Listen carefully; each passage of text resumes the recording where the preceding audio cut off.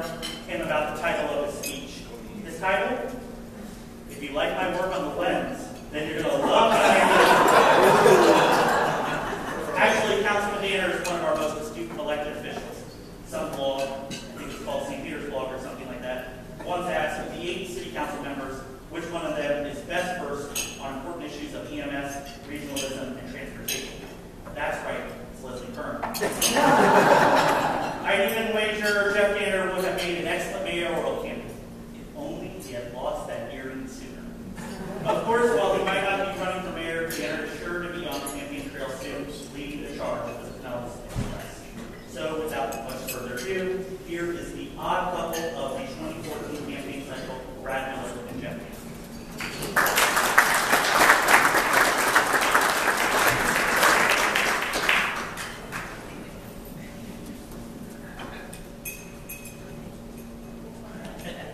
Good afternoon. Jeff is the chair of PSTA and so my boss, but Wendy does sit, I think, to his left on the PSTA board also. So Jeff needs to order Wendy around a bit on PSTA.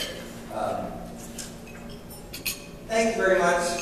I'm really honored to be here in front of Tiger Bay. To be honest, when I got a call from Peter about this, I was a little bit hesitant as the technical expert to come to Tiger Bay.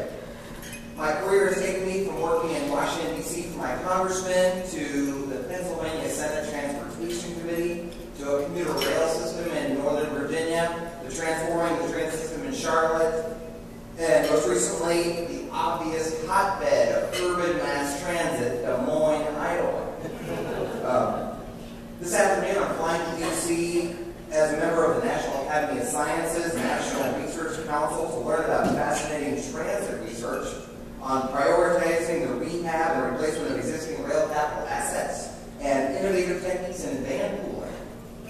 I get a mild buzz whenever I talk about that. But I am honored and excited to be here at Tiger Bay because I know that I do have the responsibility for this initiative, the most important responsibility. I am accountable for the most important part of this, to build a 21st century mass transit system for Pinellas County. And the most important part of that whole thing is that it has to be good for our community. It has to be considered by the voters to be a benefit for St. Petersburg, for Dunedin, for Tarpon Springs. It's not really about issuing more press releases about record ridership, although I will note that we are up yet again to another record this month. It's not about that. It's not about building a train here in Pinellas County just because we're now the last metro area in the United States not to have one. Detroit is under construction right now. I know it has to be viewed about helping our community, or else people should not vote for it. I know this best from my experience in Charlotte. They passed a sales tax in 1998, 58 to 42. Incidentally, that was the same percentages that Hillsborough voted against it. Charlotte was, up till that point, known best as the home of NASCAR. But why did they vote for it? They didn't vote for it for transit. They voted for it mainly because their community did not want to become Atlanta. Their citizens voted in Charlotte that they thought that transit would help their community avoid Atlanta's experience of becoming a traffic-choked urban growth area. We here in St. Pete are kind of exactly in the same spot, but we're also different. The Green Light Pinellas initiative must be viewed as helping our community grow again, economically, sustainably, successfully.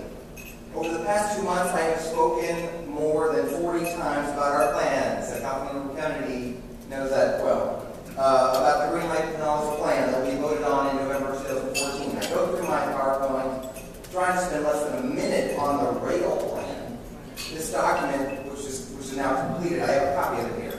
This is the 140-page summary. You can go on greenlightpinellas.com and look at all 3,000 pages, like some of my other works have done. And I love to drone on and on about this, how this initiative will completely transform the bus system with bus rapid transit lines, new commuter park and ride lots, direct service for the first time to the airport and to downtown Tampa. Because someone in the audience always says, nice speech, but we really know this is just a rail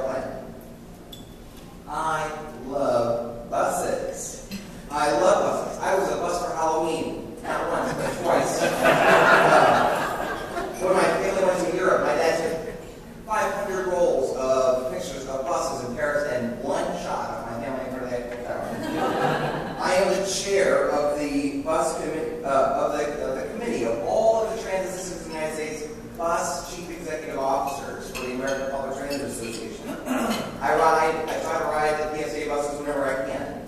One of the coolest things I've ever seen in my whole life is my wife and I were vacationing in New York City. And through my career, I have met tons of New York City Transit former employees, and they have 65,000 people that work for the New York City Transit Authority. And so there is an incredible disconnect, or two countries, the bus people and the rail people. And I walk out of this hotel in New York, and there are these two bus supervisors standing out there, and it was wintertime, and they had jackets that said NYCT buses. And they had huge letters, and of course I had to talk to them, and then they loved buses. They were so proud not to be part of the rail idiots. So I immediately went back to Des Moines, Iowa, and I got all my supervisors to change their codes that says Des Moines buses, as if we had a rail in some other part of Iowa. That was my favorite thing I did. So while I have no problem calling myself a bus guy, the reason I think it's so important that this Green Light Pinellas plan also include a future rail component in it is because I believe rail is a necessary mass transit option that can help our community best. It can regenerate our built-out land use with transit-oriented development.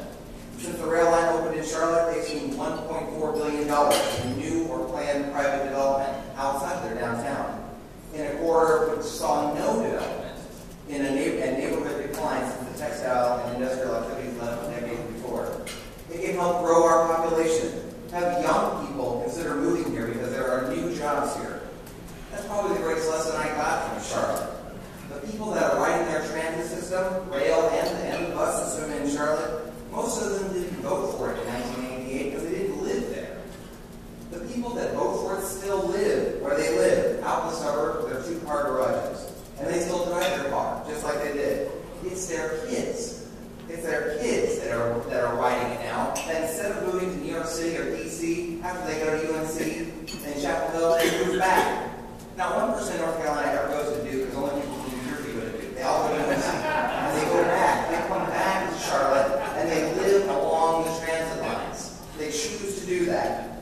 Now you drive down the Charlotte Rail Corridor, and station after station, there's apartment complexes being built, one after the other. Some 4,000 units were built there just last year alone along that line.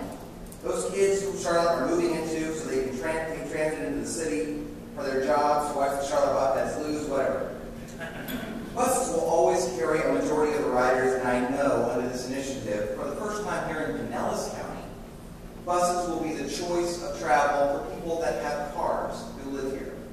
I know that doesn't really happen today very much. But to transform our community, I think for the better, we need to have a plan that has rail included as well.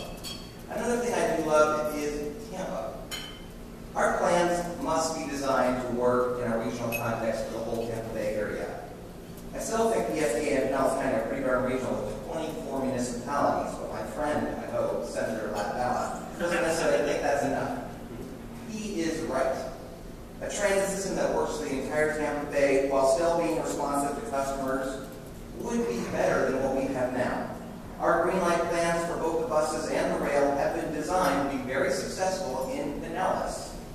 But obviously they would work better with connections to West Shore and Tampa. I'm proud of Chair Danner and the PSTA board and the various county commissioners like Janet Long for seeing the benefits of regional mass transit solutions, maybe a little bit more than our friends over in Hillsborough. What I'm even happier is those discussions that happened last year have now birthed a new smart card system, a Tampa Bay-wide smart card fare system, so that you could use that on any transit system someday from Lakeland all the way down to Sarasota. I'm thankful for Tampa for another reason. Without learning from the lessons of the failed 2010 referendum, we would be much worse off. We have a completed plan. We're getting rid of our property tax, so that most Pinellas property owners, the 1% sales tax will actually cost them less than what they're paying for a much less transit system that they have today. We're starting much earlier. They started 5 months in advance. We're 15 months out from this vote. With an outreach campaign that will hopefully get us an opportunity to get to the grassroots in a way the Hillsborough campaign just didn't have time to do. But probably just as important from learning the lessons from Hillsborough is learning the lessons from Charlotte, from Denver, from St. Louis, even little Baton Rouge, Louisiana, which just passed a sales tax. transit investment would not just benefit those who rode it, but would benefit the entire community. Those city investments in transit are benefiting their communities. They are. The new private development along the line in Charlotte has created $12 million a year in new property tax that is helping fund the police, the fire, the schools, the parks in Charlotte, benefiting that community. Polls taken in Pinellas, even as far back as a week after the failed Hillsborough referendum, show strong support for moving this conversation of how transit and transportation investments can help our community move forward. Tampa Bay Times, Bay News 9 poll this past December showed 60% of Pinellas residents were willing to spend tax dollars on rail. This is the Pinellas way. I am learning that. We do look beyond ourselves to what can help our community. We make decisions by consensus. By design, this whole Green Line plan is being done by consensus, as a dialogue with many political, business, and civic leaders engaged rather than one dominant leader. Believe me, I know it's going to be very hard. I feel like we're already behind, but I really do enjoy talking to people about buses and trains and my favorite movie. Because the ballot initiative is more about helping our community than it is to track gauge or bus manufacturers, I do appreciate this is a political issue, and that's why I'm so happy to introduce my board chair. And he is really a true transportation technical expert in his own right, but he's also one of the most skilled consensus-building leaders I've met. And so I'd like to introduce Jeff Danner.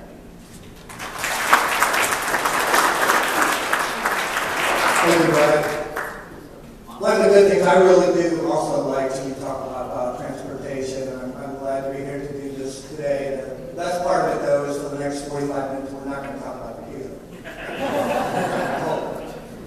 Now, several years ago, when I was on the PSTA board, and I chaired the PSTA board, vice chair of the MPO, and I represented both Mayor Foster and Mayor Baker on Sparta. Sparta is a 7-county transportation board that represents 7 counties, 6 transit agencies, 5 regional planning councils, 2 DOT districts, and about 57 cities. So it's a very large area to cover, but it really gives us that regional perspective of how far behind not only our community, but this area is on transportation investment. Several years ago, DOT came to the PSTA board and pointed out that while we are a peninsula and constrained on our growth, and 94% of the land that is buildable is already built on, they could improve our lane miles in the county by about 25% over the next 40 years or so. But also pointed out that our vehicle miles that we travel are increasing at 3 times that amount. If you put those numbers together, there's a point where they converge where you have gridlock. We've got a pretty good system here in St. Petersburg. We can get around. We've got a great system, but all of you know the minute you leave, you get on the Howard Franklin Bridge or US 19, you're stopped. So we had to do something different. We had to provide options for people. And transportation is expensive. This is an expensive project. But if you look at the numbers right now, we are spending $46 million a mile on US 19. And we have done so for the last 10 years. And if you think about what that means when US 19 is finished, and I don't know what that means to be finished. There's another overpass coming after this one and after that one. But then you have to ask yourself, what's next when US 19 is congested? Do we start building Belcher Road that look like US 19? Or Homerton Road, which should be double decked?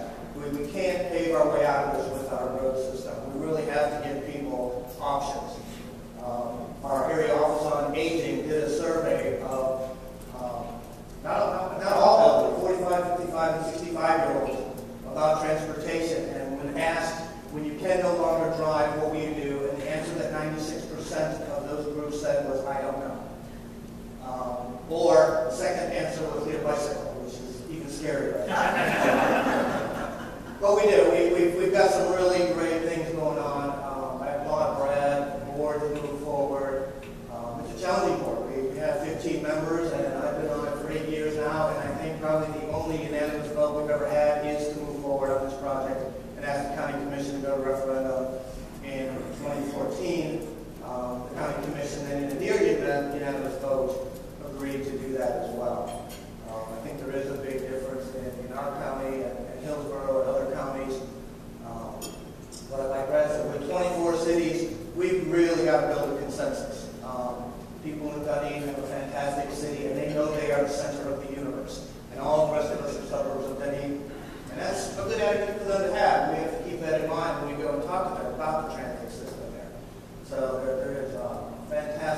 opportunity here. We are way out ahead of it. I think this green light Pinellas is the way to get involved early. Find out what it is. So we've got a basic framework of a plan. We're going to listen to the input. We're going to hear from you as to how we can move it around a little bit, where we need more buses, less buses, things like that. And certainly what we hope is at the end of this year, as this plan is complete, there won't be anybody that can say, I didn't know anything about that. I didn't hear it. We've been going around for months. First, the alternative analysis, which was the rail component. That was about an 18-month study that looked at every single option, commuter rail, bus rapid transit, light rail, where the alignment should be, how many stops there should be, how do you get over to Hillsborough? It's very important. Howard Franklin Bridge is 50 years old. We've asked the DOT to move the study on the new bridge up to coincide with this effort. And looking at right now, how do you expand that bridge? How do you include a transit component on it to get to the airport, to get to the West Shore Intermodal Center? When you talk about jobs and growth, if you combine the Gateway and West Shore areas on each side of Howard Franklin, you have the largest employment center south of Atlanta. That's huge for us. That'll help our future, our growth, getting people here, getting jobs. But they're disconnected by that. Howard Franklin is the parking lot during rush hour today. So that's another piece that's very important. Some of the smaller things we're doing, the Central Avenue trolley, fastest growing route in the city. Instead of just having blue diesel buses with a number, changing the mindset a little bit, making them look like trolleys, calling it the Central Avenue trolley, running it on 15-minute headway so you don't have to know the schedule. The worst thing that can happen is you have to sit a little bit longer at your restaurant until the next one comes. And the ridership increased 40% since that's been running a little over a year now. So people do want these options. They do want the transit. We have the network in place that'll make it work. And we're really looking forward to hearing from everyone and going on this exercise both this year to finish the plan, and then next year it will be handed off to the private sector to do a full 11-month campaign. I think we've got enough time to really inform everyone and listen and work on that. So again, I thank you for the opportunity.